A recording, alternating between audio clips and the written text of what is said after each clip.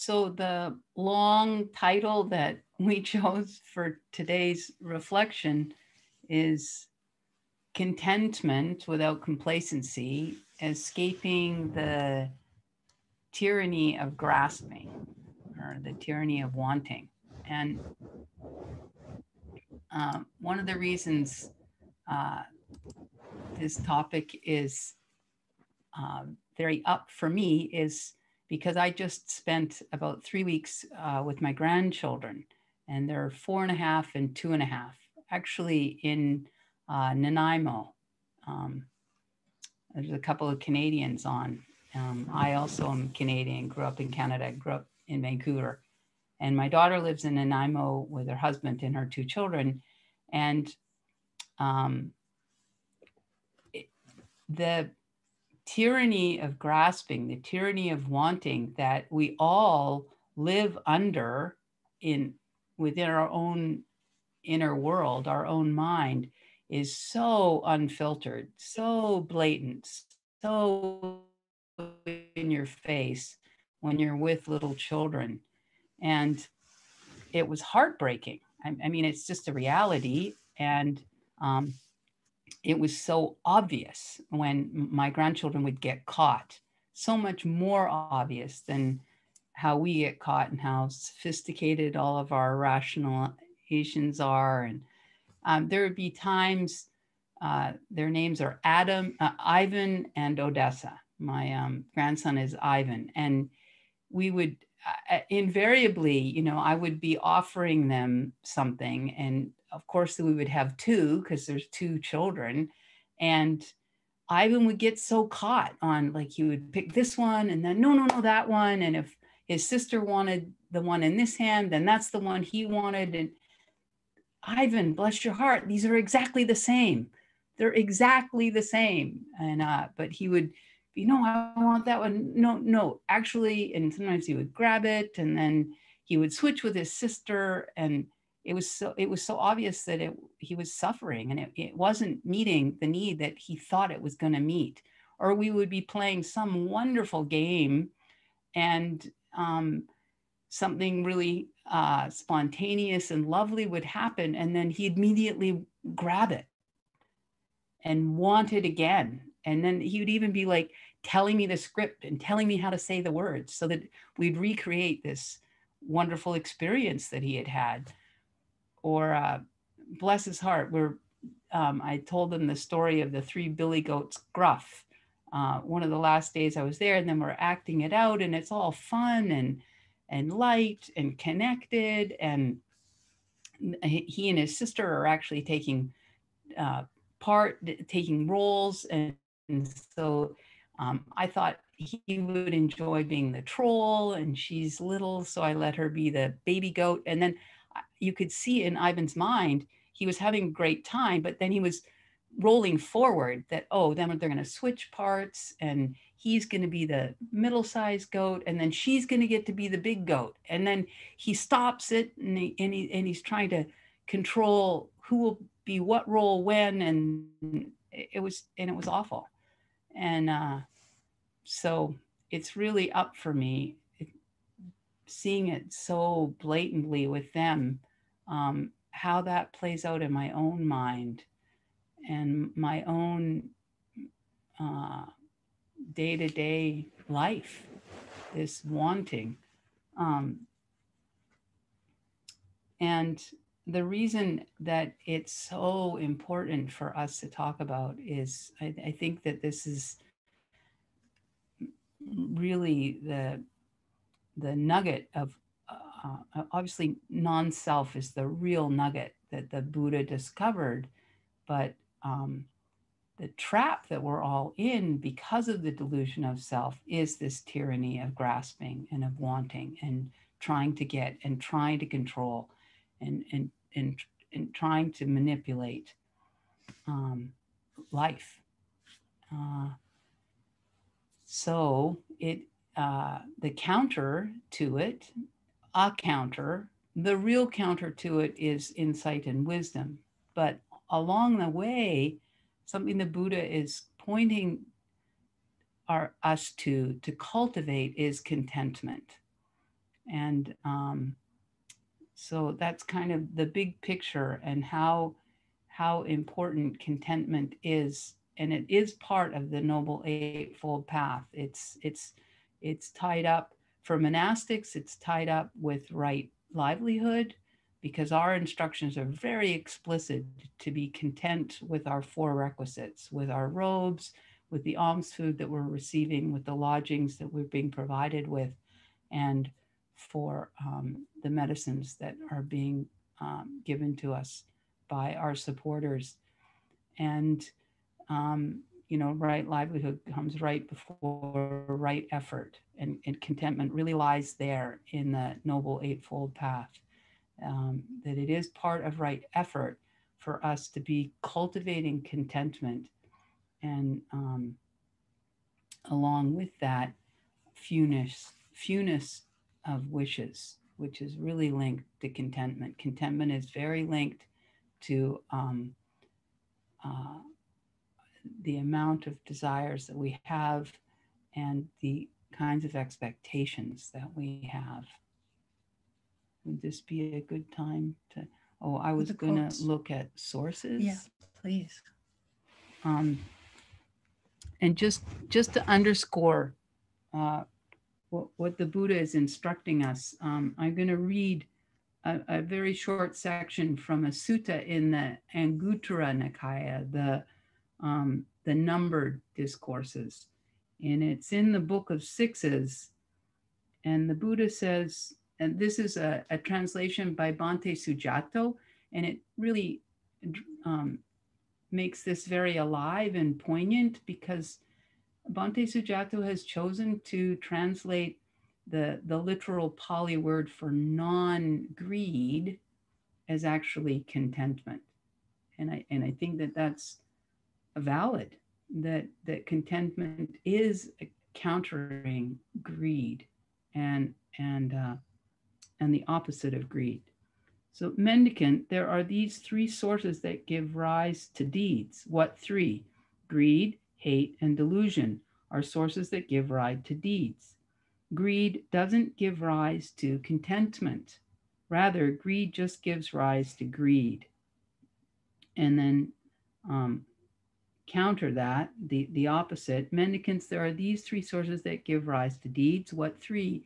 Contentment, love, and understanding are sources that give rise to deeds. Contentment doesn't give rise to greed. Rather, contentment just gives rise to contentment, to more contentment. Ayya Ahimsa, were you going to say no, that? I was hoping you would. Okay, so last thing I'll say before I pass it to Ayya Niyyanika is this wonderful pithy truth I read in a Ayya Ahimsa translation of or transcription of one of her talks, and she's saying that there's no end to more, but there is an end to less. There's no end to more, but there is an end to less. So that brings me to in the United States, we have this thing called the American Dream. And I know that Canadians like to believe they don't buy into that. But so different. But I imagine there's the Canadian dream too. And that definition may shift from generation to generation, from different groups within our social structures. But there's that label of the American dream that's kind of put on by the greater society. And that might look something like living the American dream, owning one's own home, having a family, plenty of money, a second car, a boat, a second home. And I'm sure you can send that list on and on and on. but we probably each have our own version of whatever our dream is, or our American dream, or our anti-American dream, or our, you know, our many dreams that are flavored by this societal edge for more, for more. And my version was not necessarily that mainstream version. Mine was more about intellectual success, that I would be achieving something, that I would be seeking to prove something, solve something, invent something. And I was actually pretty good at it when I was in my 20s. And I remember a conversation with my mother on the phone with her and saying, well, Mom, I just did this. I don't even remember what it was. I don't remember what I had just achieved, which is telling. I got some funding for a project, or I received some award or something that, quote, meant something in that achievement cycle. And my mother said, oh, that's wonderful. And, you know, and I said, yeah. Next, I'm going to. I couldn't even be with what I had just achieved, my dream. I just achieved this. I'm on to the next thing. And there was this pause on the phone line. And my mother kind of, I felt sadly said, oh, sweetheart, you'll be happy in this life, but you'll never be content.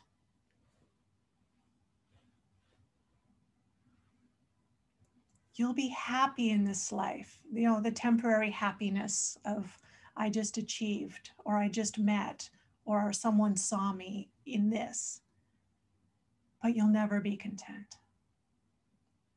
And it was like a splash of cold water, which, I mean, I thank the wisdom of my mother, you know, because she was pointing out to me the difference between following that societal tyranny of greed and looking toward what is nourishing in the heart and one can be with in a sustained way. So I'd like us to look at what is it that we can cultivate. It's not a yeah, next I'm going to. Or no, I want that one. Whether it's our 4-year-old version or our 20 whatever year old version, or, you know, our ages now. You know, what is it that we can cultivate? And before we get to that, I want to mention what I think of as the near enemy of contentment, which is complacency. So often it's like we don't feel like we don't need to be a part of the societal solution. We're just going to be content with things as they are. We don't really actually need to get involved. And, you know, speaking as a white person, that's something that I can, you know, get away with doing in some social issues. You know, I don't need to get involved. Things are okay enough for me. And so I'd like us to not go into that kind. That's not contentment. That's turning away. That's blinding ourselves to the world that we're living in. That's not treating ourselves in a liberating way. It's not treating our world in a liberating way. So it's not complacency. It's not turning the eyes aside. It's cultivation.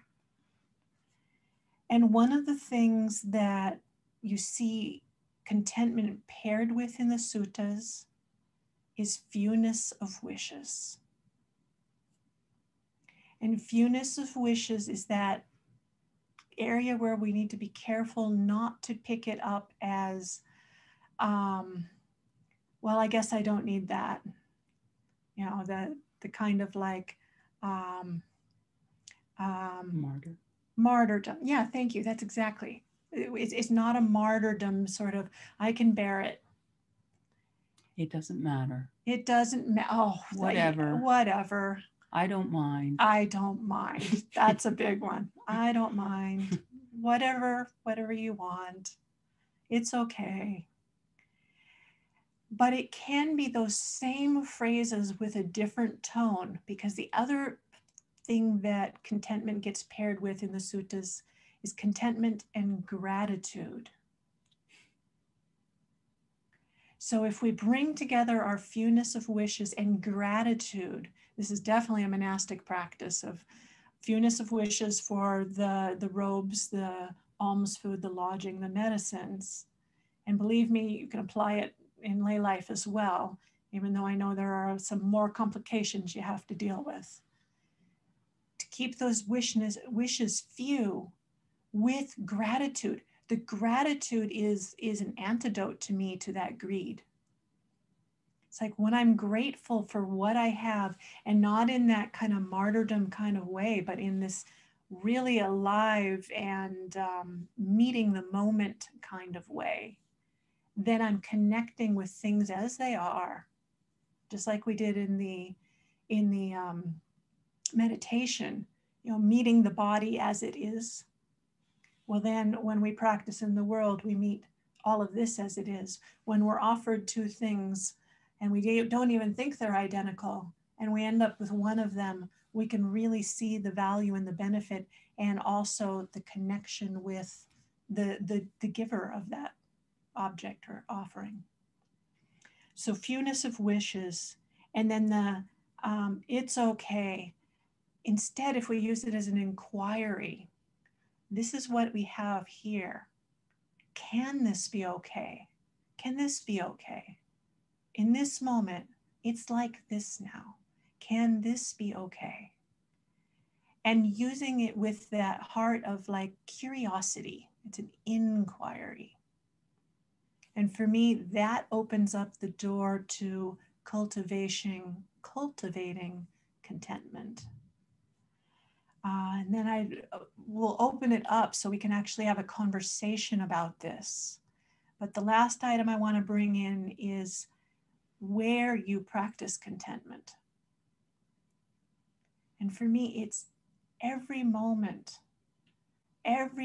this moment right now, can I be content with this?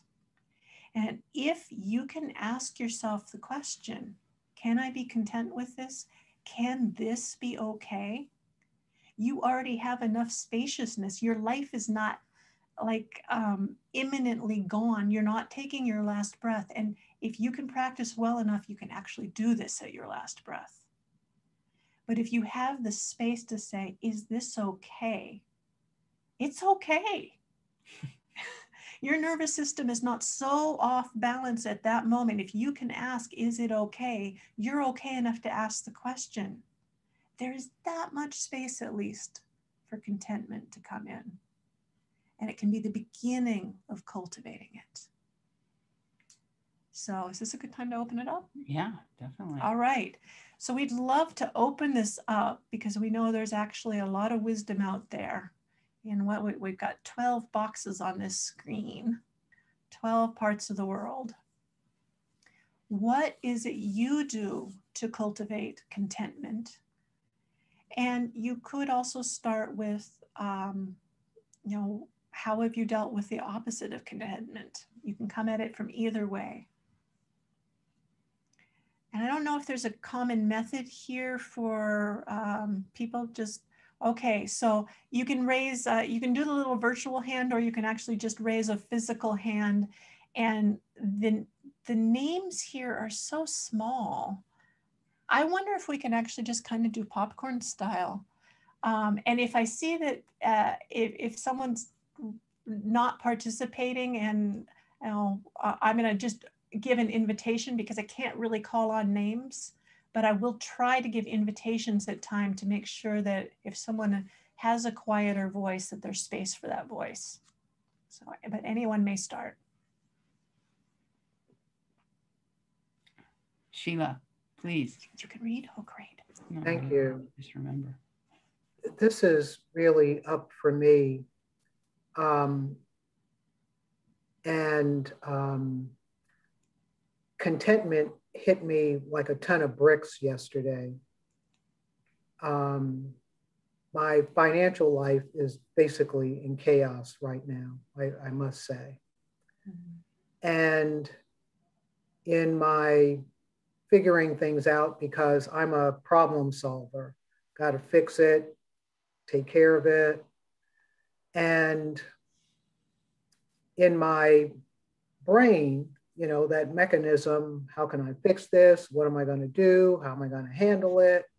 It came to me, just be with what's going on.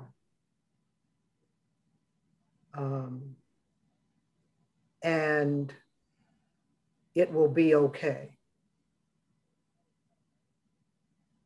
And just to even say this out loud is super huge.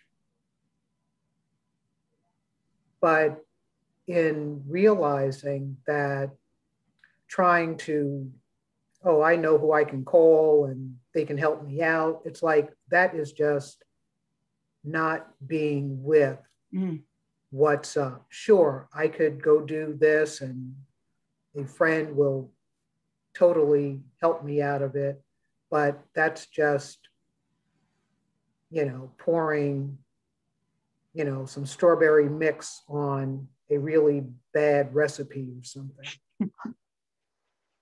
So I just said, no, I'm not going to, quote, ask for help. I'm going to be with the situation that I'm in. And I will move through it and be content with where things are and my ability to move and shift. Mm-hmm. Thank you.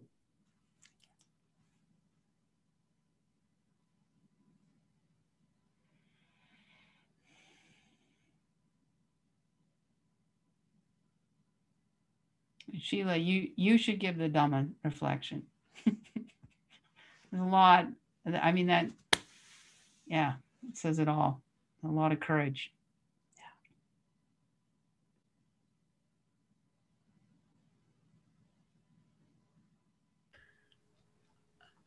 I can volunteer to go. And please, Rupa. Like I'm 53, divorced, and trying to meet someone, and it's really hard. And a guy I was speaking to for 7 months and who looked promising just said no. And just last weekend. So what I am sitting with is, how do I sit with the pain and still try to move forward? And like, there are no easy answers, but something that's helped me is things like sitting with the meditation or the art of living, breathing techniques, just small steps.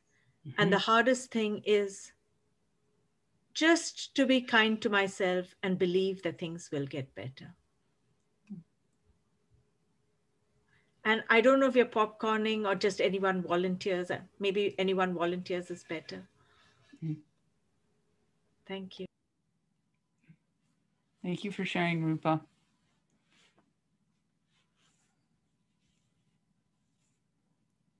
Yes, with contentment, it's really an in this moment thing. So it's not that I'm content with what I had in the past or content with what might happen in the future. It's content with the process I'm in right now. And the process I'm in right now might be surprise or shock, or it might be heartache, or it might be just a letting go of what I thought might be or what I used to have. And so when I'm working with contentment, it's not that I'm not doing the things to care for that future, but I'm doing it in my heart here, in my heart now. And that sense of contentment is being with the, I don't know. I don't know if it's going to work out. It's not even dreaming that it will work out. Because it's not asking, can this be okay in the future? Contentment is about asking, can it be okay right now? Right now.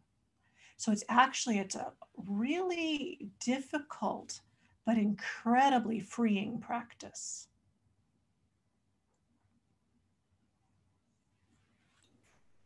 I think the two people that have shared, and then totally. Adam, I think the two people that have shared, Sheila and Rupa, we're talking about, we're talking about finances and we're talking about relationship. These are like two huge, I mean, and the other one would be health, I mean, this is sort of it. Like, this is really the nuts and bolts of okayness. Yeah, I think to realize contentment is not like a warm, fuzzy, glow inside. I really think that Sheila's hitting the nail on the head. When you, I mean, everyone, we all are, and you're just describing it. I mean, there is this incredible relief that comes from reality.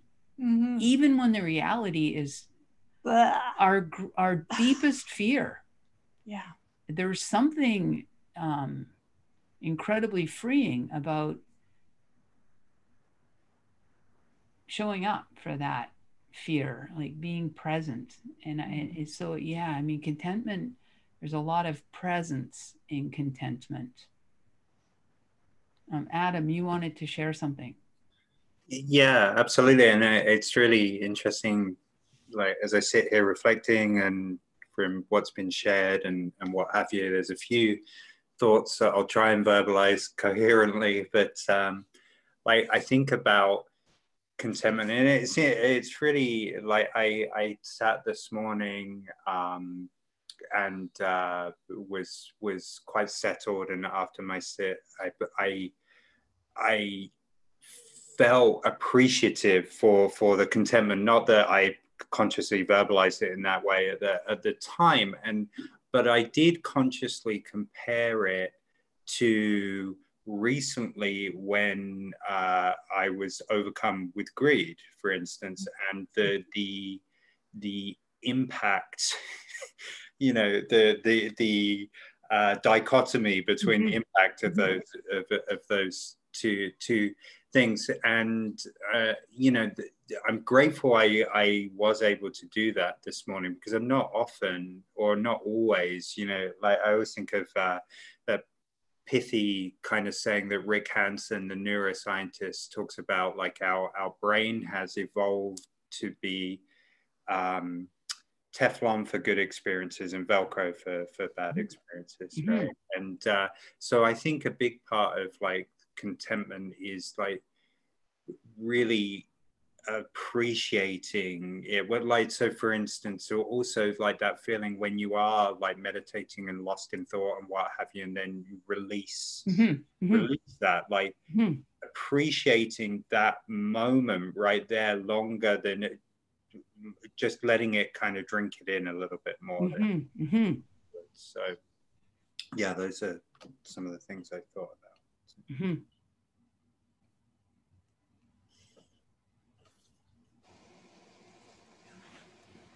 Toby, please. Oh, okay. Here I was getting the phone. Thank you.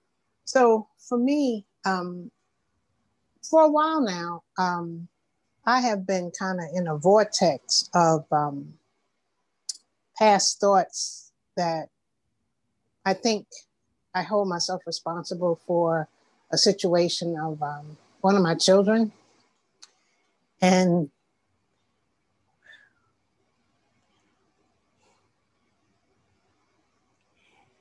And I have been coming to a sense, the contentment for me, as painful as these past thoughts are, I'm actually okay with it because I sit with it and I know that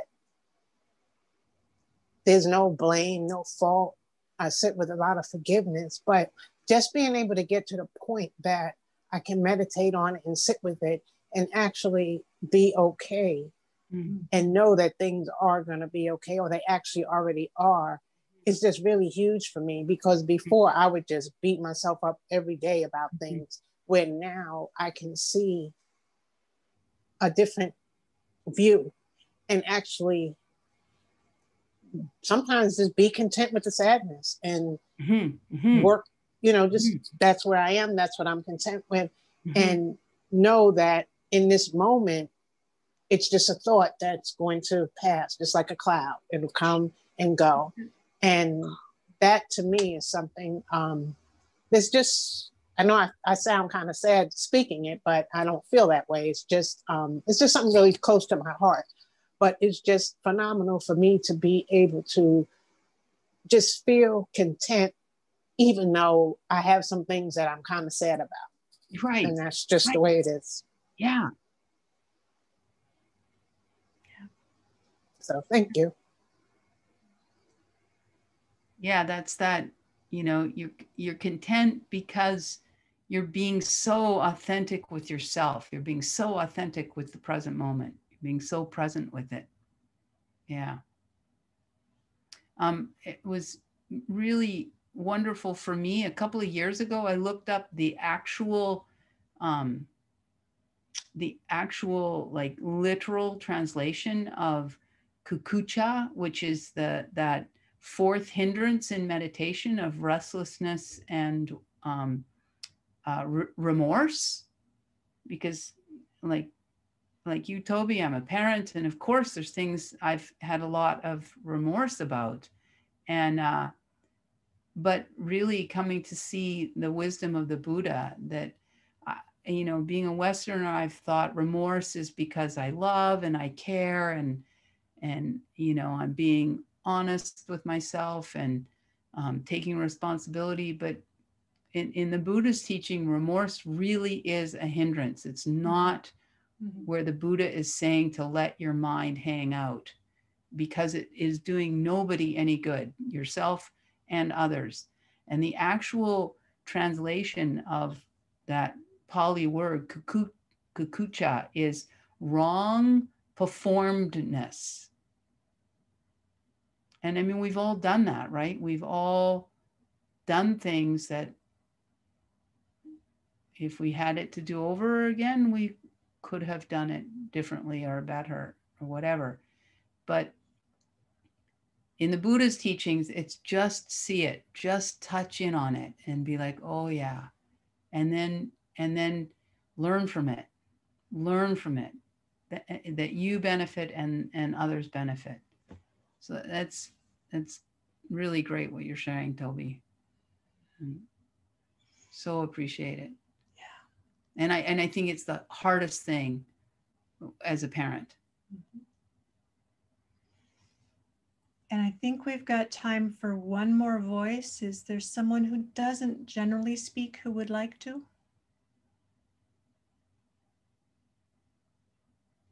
Ah, okay. Sylvia?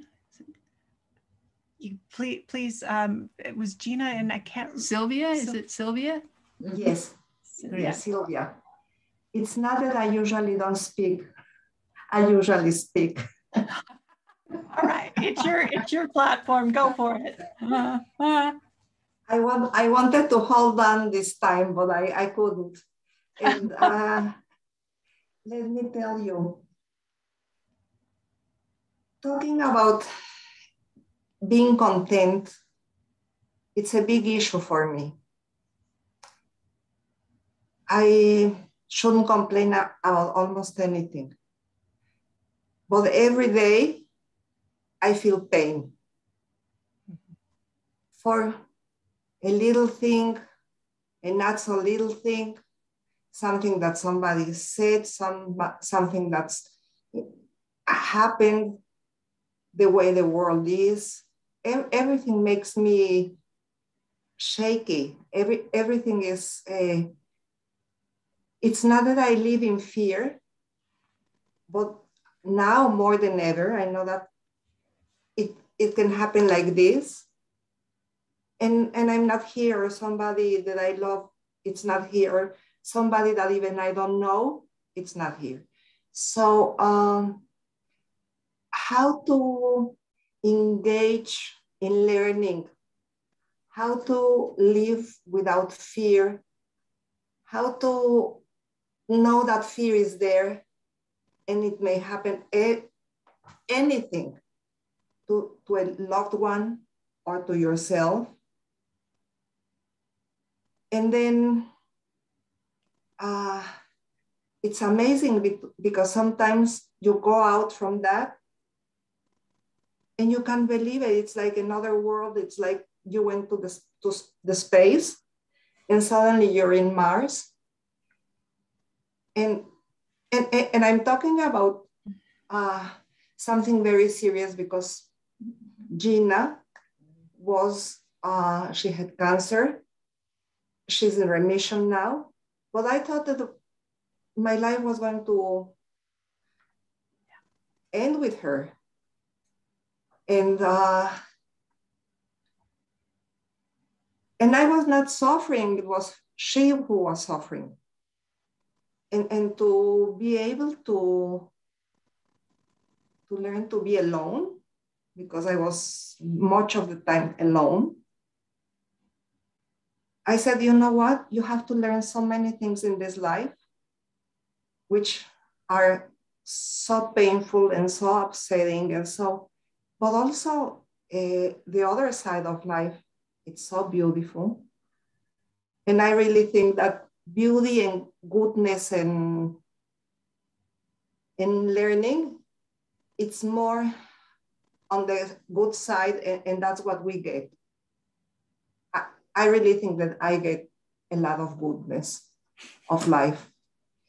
And I'm almost sure that everybody can say that we get many good things of life and we learn a lot. And I appreciate very much what you said, all of you. Thank you.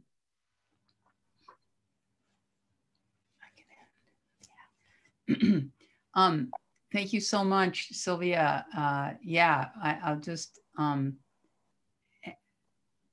end with what you're sharing about beauty. I heard a monk say, we have a human birth and we have come in contact with the Dhamma. It does not get better than that. And I think that can be a touchstone for us to return to cultivating contentment, to realize, oh, even when we're worried or fearful or anxious or overwhelmed or sad or confused, it all has a purpose because we've come in contact with the Dhamma, and we have the potential to have a Dhammic perspective, which means anything that we're going through has tremendous potential, tremendous purpose, tremendous meaning, and there's the opportunity for growth and purification and greater wisdom and compassion. So, yeah, we'd like to end there, and thank you so much for your practice and for us sharing this time together. And may we all continue to be growing, cultivating contentment and wisdom and compassion in our lives, for ourselves and for all beings. Sadhu, sadhu, sadhu. Yeah.